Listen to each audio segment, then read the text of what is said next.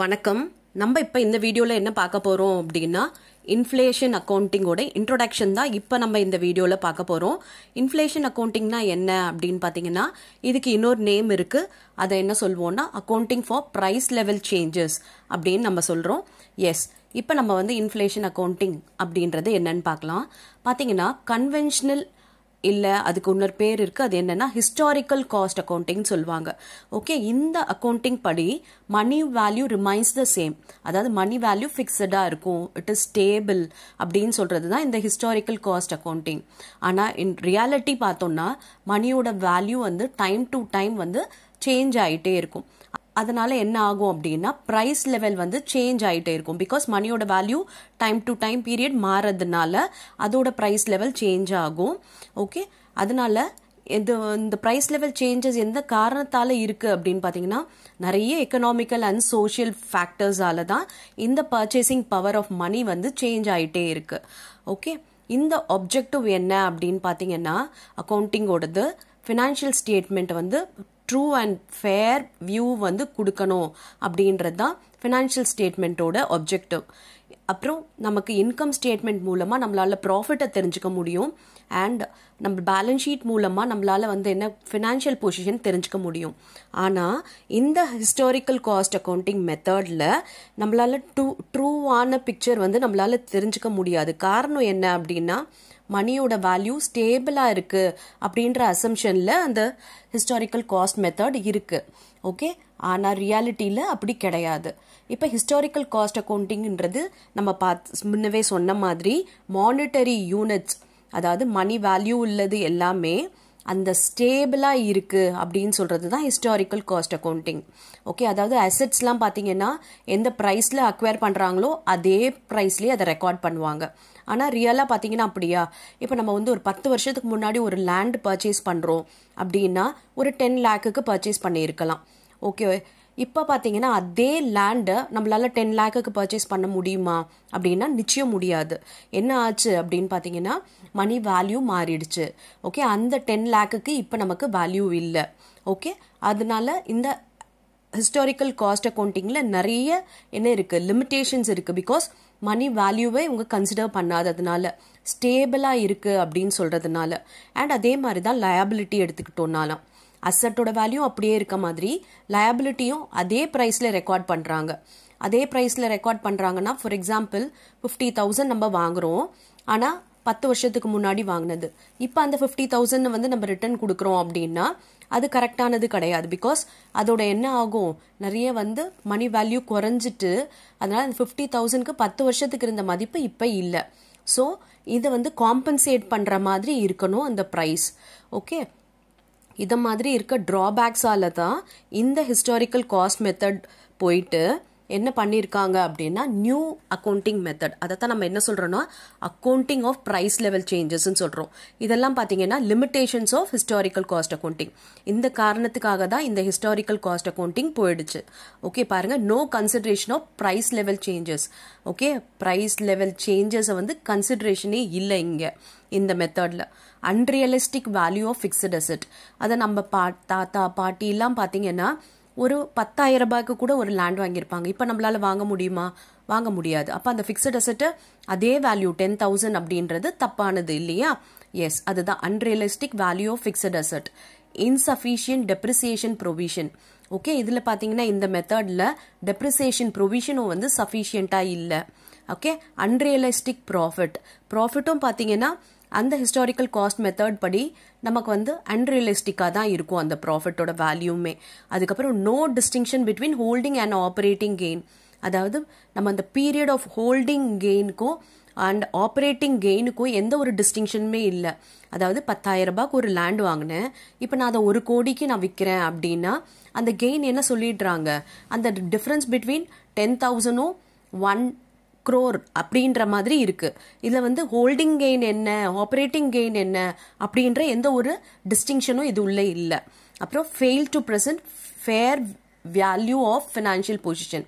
அதாவது financial position fair வேல்யூவில் இருக்காது. பிகாஸ் என்ன ஆயிடுச்சுன்னா அசட்டோட வேல்யூ அந்த காஸ்ட்லேயே நம்ம ரெக்கார்ட் பண்ணுறோம் அண்ட் லயபிலிட்டியும் எவ்வளவுக்கு நம்ம வந்து வாங்கணும் லயபிலிட்டிக்கு அப்படின்னு சொல்லிட்டு பார்த்தீங்கன்னா அதே ப்ரைஸை நம்ம ரெக்கார்ட் பண்ணுறோம். ஸோ இதெல்லாம் பார்த்தீங்கன்னா ட்ரூ ஃபேர் வேல்யூ நமக்கு ஃபினான்ஷியல் பொசிஷன் கொடுக்காது. ஓகே, எஸ், இந்த லிமிடேஷன்ஸால வந்தது தான் இந்த accounting for price level changes. Okay, இதில் என்ன பண்ணுறாங்க அப்படின்னா அந்த ப்ரைஸ் லெவல் சேஞ்சஸை இன்கார்பரேட் பண்ணி, ஓகே, அதாவது ஒரு இண்டெக்ஸ் அப்போ வாங்கின நம்ம ஒரு பொருளுக்கு இப்போ மதிப்பென்ன அப்படின்னு சொல்லிட்டு அந்த கன்வெர்ட் பண்ணி நம்ம வந்து அசர்டைன் பண்ணுறோம். அதுதான் வந்து ப்ரைஸ் லெவல் சேஞ்சஸை வந்து இன்கார்பரேட் பண்ணுறது. இது நார்மலாக பார்த்தீங்கன்னா இந்த ப்ரைஸ் லெவல் சேஞ்சஸை என்ன சொல்லுவாங்கன்னா இன்ஃப்ளேஷன் சொல்லுவாங்க. ஓகே, இந்த இன்ஃப்ளேஷன் பீரியட் போது என்ன ஆகும் அப்படின்னா பர்ச்சேசிங் பவர் ஆஃப் மணி வந்து டிக்ளைன் ஆகும். ஓகே, இதுவே பார்த்தீங்கன்னா ப்ரைஸ் லெவல் வந்து குறைஞ்சிச்சு அப்படின்னா அதை வந்து டிஃப்ளேஷன் சொல்லுவாங்க. இந்த டிஃப்ளேஷன் பீரியட் போது பர்ச்சேசிங் பவர் ஆஃப் மணி வந்து இன்க்ரீஸ் ஆகும். ஓகே, இப்போ இந்த இன்க்ரீஸ் ஆர் டிக்ரீஸ் இருக்கு இல்லையா, பர்ச்சேசிங் பவர் வந்து சேஞ்ச் ஆகுது இல்லையா over a period of time, இதைத்தான் நம்ம என்ன சொல்றோம்னா ப்ரைஸ் லெவல் சேஞ்சஸ்ன்னு சொல்றோம். இந்த அக்கௌண்டிங் பார்த்தீங்கன்னா இந்த ப்ரைஸ் லெவல் சேஞ்சஸை கன்சிடர் பண்ணுது. ஓகே, அதுதான் accounting for price level சேஞ்சஸ்ன்றது. Okay, இப்போ இதில் வந்து என்ன பண்ணுறாங்கன்னா கரண்ட் வேல்யூக்கு அந்த ரெக்கார்ட் பண்ண அசெட்டாக இருக்கட்டும் லயபிலிட்டியாக இருக்கட்டும் எல்லாமே பார்த்தீங்கன்னா கரண்ட் வேல்யூக்கு கன்வெர்ட் பண்ணுறாங்க. ஓகே, கன்வர்ஷன் ஃபேக்டர்ஸை யூஸ் பண்ணி கன்வெர்ட் பண்ணி ஆக்சுவலான ப்ராஃபிட் என்ன கெயின் என்ன அப்படின்றத அசர்டைன் பண்ணுறாங்க using this price level changes. Okay, S, next இது பார்த்தீங்கன்னா methods of inflation accounting. Inflation அக்கௌண்டிங்னாலும் accounting for price level சேஞ்சஸ்னாலும் ஒன்று தான். நமக்கு நிறைய மெத்தட்ஸ் இருக்கு. நம்ம வந்து இந்த சாப்டர்ல பார்க்க போற மெத்தட் என்னன்னா 3 method. Current purchasing power method, general purchasing power method, okay, CPP சொல்லுவாங்க. ஓகே, நெக்ஸ்ட் இது பார்த்தீங்கன்னா கரண்ட் காஸ்ட் அக்கௌண்டிங் மெத்தட், இது சிசிஏ மெத்தட்னு சொல்றோம். இன்னொன்று பார்த்தீங்கன்னா ஹைபிரிட் மெத்தட். ஹைபிரிட் மெத்தட்ன்றது இது ரெண்டுத்தையும் கம்பைன் பண்ணி இருக்கிறது தான் ஹைபிரிட் மெத்தட். இப்போ இந்த 3 மெத்தட்லையுமே நம்ம எதை மாதிரிலாம் ப்ராப்ளம்ஸ் பார்க்க போகிறோம் அப்படின்றதோட ஃபார்மெட் இங்கே நான் கொடுத்துருக்கேன். எஸ், பாருங்க, format for comparative profit analysis.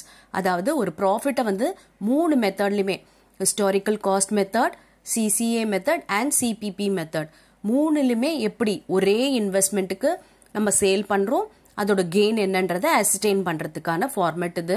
Investment in asset, அசெட்ல எவ்வளோ இன்வெஸ்ட் பண்ணோம் அப்படின்றது, and sale value of asset, அசெட்டை எவ்வளோக்கு சேல் பண்ணியிருக்கோம், less current cost of investment on the date of sale.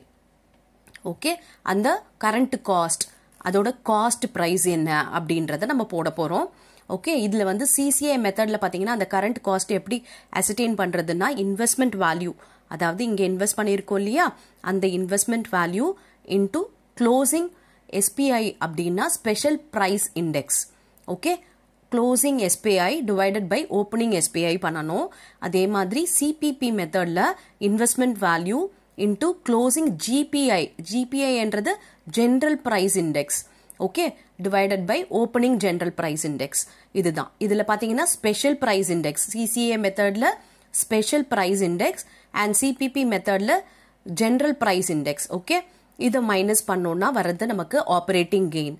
அதாவது சேல் வேல்யூலேருந்து இந்த கரண்ட் காஸ்ட் இந்த மெத்தடில் நம்ம கண்டுபிடிச்சி மைனஸ் பண்ணோம்னா operating gain. Okay, historical cost மெத்தடில் பார்த்தீங்கன்னா இந்த ரியலைஸ்ட் ஹோல்டிங் கெயின் இருக்காது, ஹோல்டிங் கெயின் இல்லை. அண்ட் இங்கே பார்த்தீங்கன்னா ஹோல்டிங் கெயின் நம்ம வந்து அசர்டைன் பண்ணுவோம். ஹோல்டிங் கெயின்ன்றது என்ன அப்படின்னு பார்த்தீங்கன்னா நம்ம பண்ண இன்வெஸ்ட்மெண்ட் அதோட கரண்ட் வேல்யூ என்ன அப்படின்றது இந்த கன்வர்ஷன் ஃபேக்டர் மூலமாக தான் நம்ம கண்டுபிடிக்கிறோம் இல்லையா. அப்போ அதை சப்ராக்ட் பண்ணால் வரது தான் ரியலைஸ்ட் ஹோல்டிங் கெயின்ன்றது. அதாவது ஃபார் எக்ஸாம்பிள் இன்வெஸ்ட்மெண்ட் இன் அசெட்ன்றது நீங்கள் ஒரு 10,000 இன்வெஸ்ட் பண்ணியிருப்பீங்க, அதோட வேல்யூ இப்போ என்ன இந்த சிசிஏ மெத்தட் படி அண்ட் சிபிபி மெத்தட் படி அப்படின்றத கண்டுபிடிச்சோன்னா அதை தான் நம்ம என்ன சொல்கிறோம்னா ரியலைஸ்ட் ஹோல்டிங் கெயின்னு சொல்கிறோம். அண்ட் இந்த ஆப்ரேட்டிங் கெயினையும் இந்த ரியலைஸ்ட் ஹோல்டிங் கெயினையும் ஆட் பண்ணால் கிடைக்கிறது தான் டோட்டல் கெயின். ஓகே, இப்போ இதுக்கான ப்ராப்ளம்ஸ்லாம் நம்ம நெக்ஸ்ட் வீடியோவில் நம்ம பார்க்கலாம். எஸ், இப்போ வந்து நம்ம வெறும் ஃபார்மேட் மட்டும் பார்த்துக்கிடலாம். ஓகே, நெக்ஸ்ட் பார்த்தீங்கன்னா சிபிபி மெத்தடில் gain R loss on monetary items. Monetary items நான் மானிட்டரி ஐட்டம்ன்றது என்ன அப்படின்னு பார்த்தீங்கன்னா மானிட்டரி ஐட்டம்ன்றது ப்ரைஸ், அதாவது வேல்யூ, கேஷோட வேல்யூ இருக்கு அப்படின்னும் போது ஃபார் எக்ஸாம்பிள் நீங்கள் வந்து இதில் என்னெல்லாம் எடுத்துக்கலாம் அப்படின்னா கரண்ட் அசெட்ஸ் எல்லாம் எடுத்துக்கலாம். அதாவது easily you can convert into cash. அத மாதிரி ஐட்டம்ஸ் எல்லாம் நம்ம மானிட்டரி ஐட்டம்ஸ் சொல்றோம். அண்ட் நான் மானிட்டரின்றது நம்மளோட பிக்ஸட் அசெட் கேட்டகரி எல்லாம் வந்துரும். ஓகே, அதெல்லாம் வந்து நான் மானிட்டரி ஐட்டம் சொல்றோம்.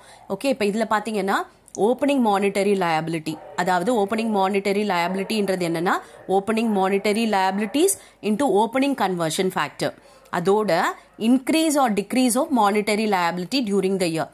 ஓகே, அந்த லயபிலிட்டியோ இன்க்ரீஸ் ஆச்சா டிக்ரீஸ் ஆச்சா, ஓகே, வருஷத்துல ஓப்பனிங்ல ஒரு பேலன்ஸ் இருக்கும், க்ளோசிங்ல ஒரு பேலன்ஸ் இருக்கும் இல்லையா, அப்ப அது இன்க்ரீஸ் ஆயிருக்கா இல்ல டிக்ரீஸ் ஆயிருக்கா அப்படின்றத கண்டுபிடிக்கணும்.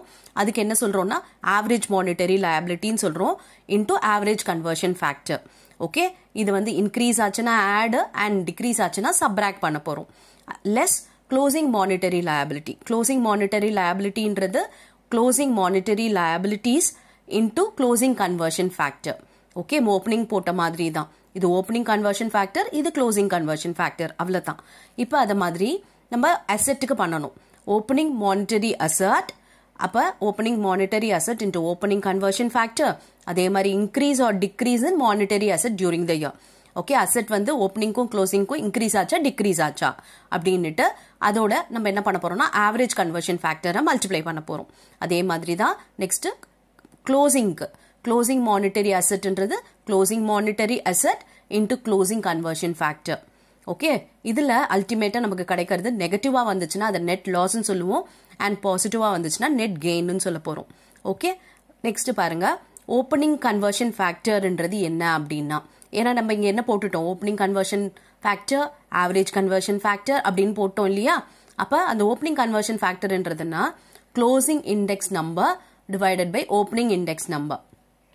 ஓகே, அதே மாதிரி ஆவரேஜ் பாத்தீங்கன்னா closing index number divided by average index number. Closing conversion factor closing index number divided by closing index number. ஓகேவா, இப்போ நம்ம இது கண்டுபிடிக்கிறது மூலமா நமக்கு ஒரு வேல்யூ வரும். அந்த வேல்யூ கன்வர்ஷன் ஃபேக்டர் வச்சு தான் இந்த லயபிலிட்டியோடையோ அசெட்டோடையோ மல்டிப்ளை பண்ணி நம்ம கண்டுபிடிக்க போறோம். Value of opening monetary liability and closing அதே மாதிரி அசெட்டோட தான் நம்ம கண்டுபிடிக்கணும். ஓகே, இதுதான் வந்து என்னன்னா gain R loss on monetary items அப்படின்றது. இப்போ நெக்ஸ்ட் பார்ப்போம். இது பாத்தீங்கன்னா cost of sales adjustment. Okay, இந்த காஸ்ட் ஆஃப் சேல்ஸ் அட்ஜஸ்ட்மெண்ட் எப்படி கண்டுபிடிக்கலாம் அப்படின்னா சிம்பிளான ஃபார்முலா தான். Cost of sales adjustment equal to cost of sales under historical accounting minus cost of sales under CCA method. Okay, இதுக்கு முன்னாடி பார்த்தது நம்ம சிபிபில பார்த்தோம். இது பாத்தீங்கன்னா சிசிஏ மெத்தட்ல பண்ண போறோம். என்னன்னா ஹிஸ்டாரிக்கல் அக்கௌண்டிங் படி நம்ம வந்து காஸ்ட் ஆஃப் சேல்ஸ் அசர்டைன் பண்ணோம். அதுக்கு ஃபார்முலா என்னன்னா opening stock add purchases minus closing stock. அப்ப நமக்கு கிடைக்கிறது காஸ்ட் ஆஃப் சேல்ஸ். இதே மாதிரியே நம்ம சிசிஏல கண்டுபிடிக்க போறோம். என்னன்னா opening stock into average index divided by opening index. ஓகேவா, ஆட் பர்ச்சேசஸ் அதே மாதிரி less closing stock into average index divided by closing index. Okay, இந்த கன்வர்ஷனை நம்ம இங்க போடுறோம், அவ்வளவுதான். சிசிஏ மெத்தட்ல ஹிஸ்டாரிக்கல்ல நார்மலா opening plus purchase minus closing முடிஞ்சிச்சு. இங்க வந்து நம்ம அந்த கன்வர்ஷனை கொண்டு வரோம், அவ்வளவுதான். அப்ப காஸ்ட் ஆஃப் சேல்ஸ் கிடைச்சிரும். ஸோ இந்த காஸ்ட் ஆஃப் சேல்ஸையும் இந்த காஸ்ட் ஆஃப் சேல்ஸையும் மைனஸ் பண்ணா வரது தான் காஸ்ட் ஆஃப் சேல்ஸ் அட்ஜஸ்ட்மெண்ட்ன்றது. ஓகே, இப்போ நெக்ஸ்ட் பார்க்கலாம். இது மானிட்டரி ஒர்க்கிங் கேபிட்டல் அட்ஜஸ்ட்மெண்ட். இது எப்படி கண்டுபிடிக்கிறது அப்படின்னா monetary working capital under historical method. Historical method படி மானிட்டரி ஒர்க்கிங் கேபிட்டல் கண்டுபிடிச்சிடணும். அதுக்கப்புறம் சிசிஏ மெத்தட் படி ஒர்க்கிங் கேபிட்டல் கண்டுபிடிச்சிடணும். இதுக்கு பாருங்க கன்வர்ஷன் கிடையாது, ஜஸ்ட் க்ளோசிங் ஒர்க்கிங் கேபிட்டல், அதாவது closing monetary asset minus closing monetary liability. க்ளோசிங்ல இருக்கிற அசெட் மைனஸ் லயபிலிட்டி, அதாவது current assets minus current liability தான் மானிட்டரின்றது. Less opening monetary working capital. Okay, opening monetary working கேபிட்டல்ன்றது என்னது, opening monetary assets minus opening monetary liability. இதுதான் monetary working capital during the year, அதாவது historical method படி. அதே மாதிரி சிசிஏல நம்ம போடணும். என்ன பாருங்க, closing monetary working capital into average index divided by closing index. அதே மாதிரி less opening monetary working capital into average index divided by closing index. ஒன்னும் இல்லை, இங்க போடுற அதே வேல்யூவை கன்வெர்ட் பண்ணிக்கிறோம், அவ்வளவுதான். ஓகே, கிடைக்கிறது மானிட்டரி ஒர்க்கிங் கேபிட்டல். ஸோ இது ரெண்டுத்தையும் மைனஸ் பண்ணோம்னா வரது தான் நமக்கு என்னது, மானிட்டரி ஒர்க்கிங் கேபிட்டல் அட்ஜஸ்ட்மெண்ட். ஓகேவா, எஸ். இப்போ இது உங்களுக்கு இன்ட்ரோடக்ஷன் புரிஞ்சிருக்கும்னு நினைக்கிறேன்.